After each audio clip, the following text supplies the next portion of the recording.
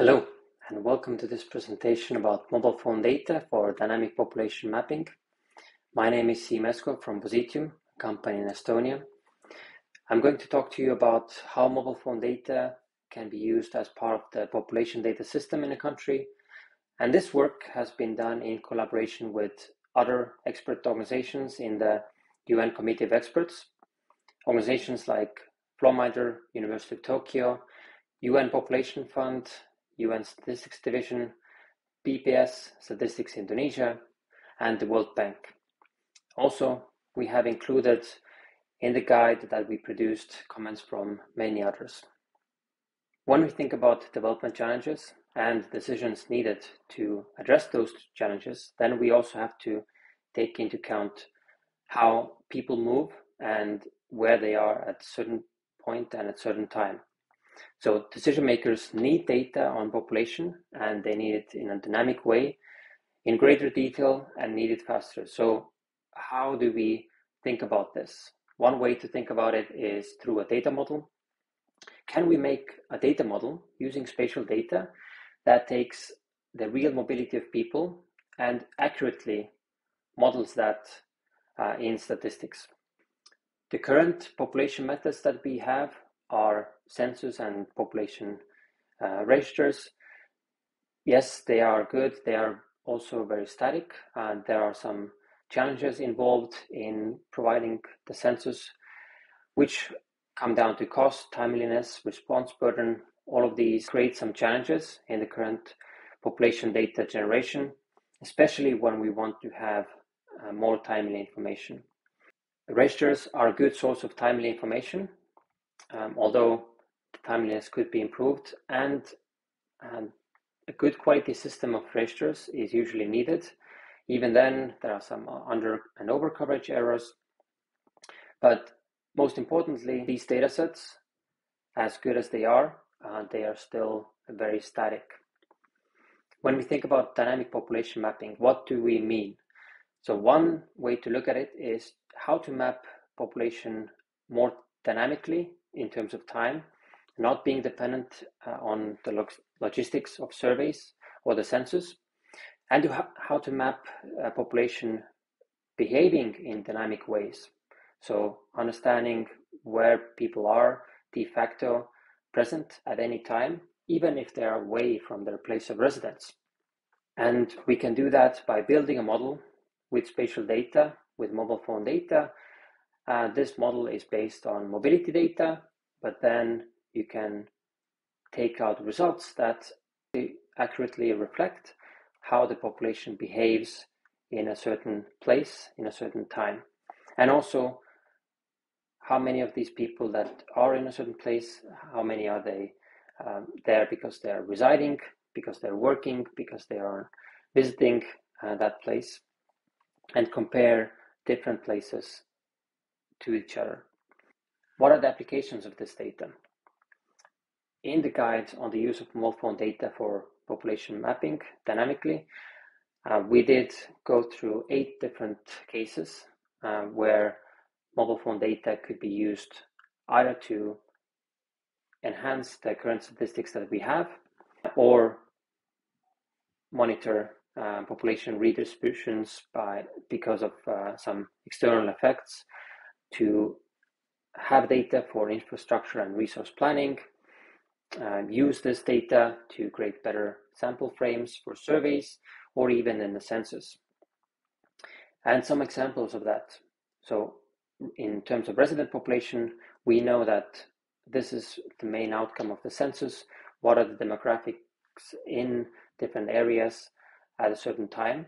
But with a dynamic model, we can also reflect how that changes across time. So month by month, how many people are actually at their place of residence? How does that change during seasons? For example, in summer periods, are some cities losing people? It adds a more dynamic aspect. And of course, also, where do people spend their days, especially the working time?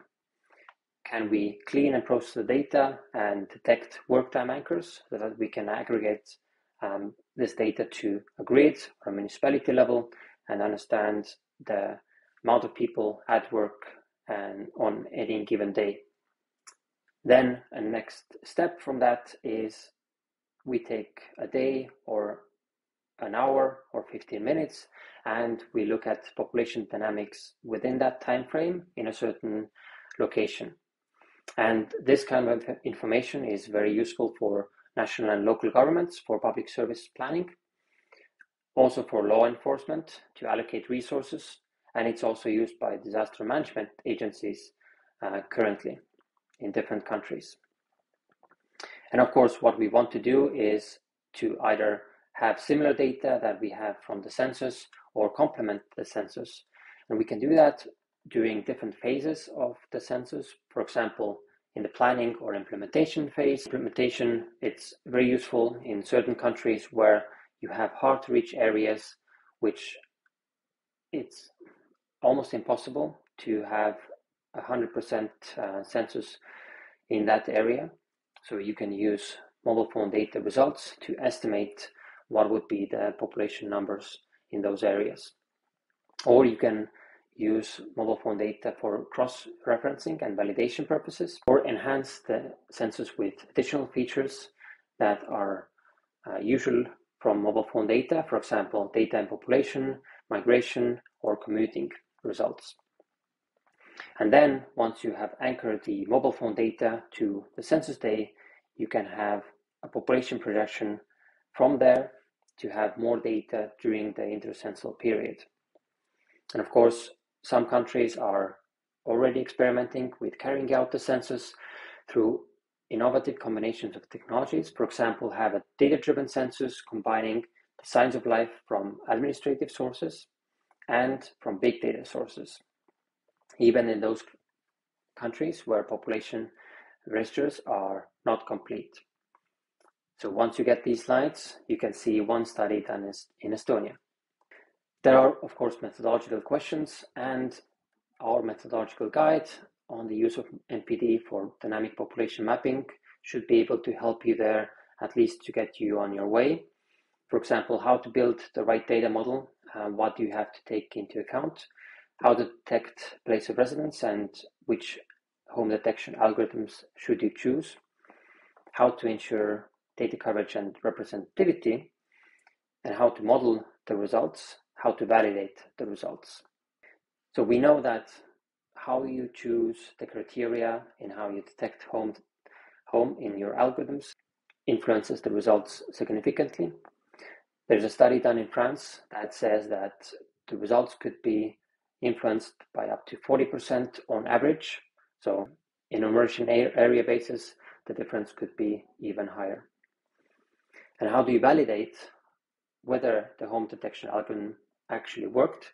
So one way is to compare the aggregate from the census, still done with traditional means, with mobile phone data result on a country level or on a city level. And here you have an example from Portugal, but such examples exist from other countries as well.